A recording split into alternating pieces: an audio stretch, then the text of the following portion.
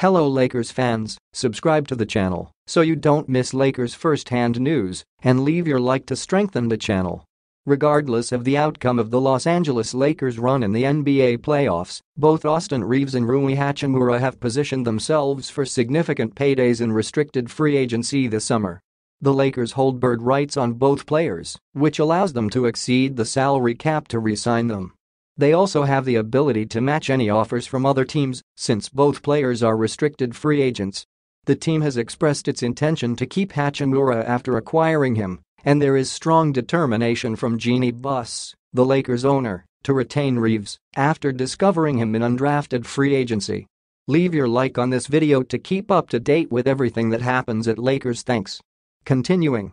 Considering that both players have performed exceptionally well and have been vital contributors to the team's success, particularly in the Western Conference Finals, it seems highly likely that Reaves and Hachimura will continue to be part of the Lakers' future.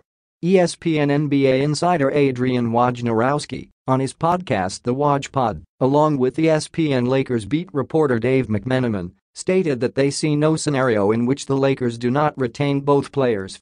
Reaves has expressed his desire to remain with the Lakers for the next 5 to 10 years, and the team is expected to match any offer he receives in free agency.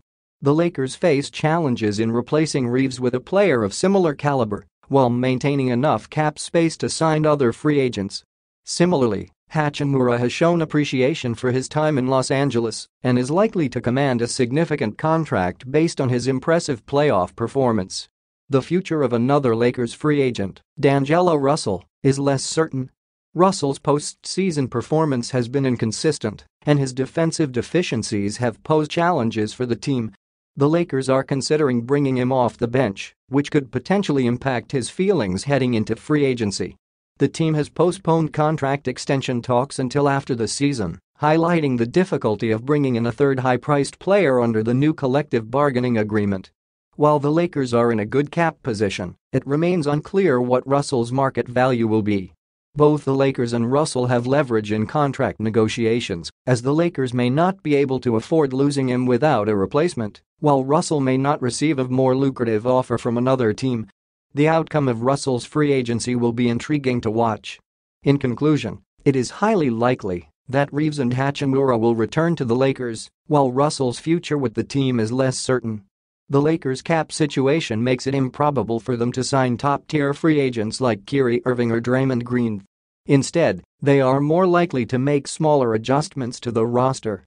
Put your opinion in the comments, as it is very important for Lakers. I update you at any time with the latest news from Lakers. Help the channel become a member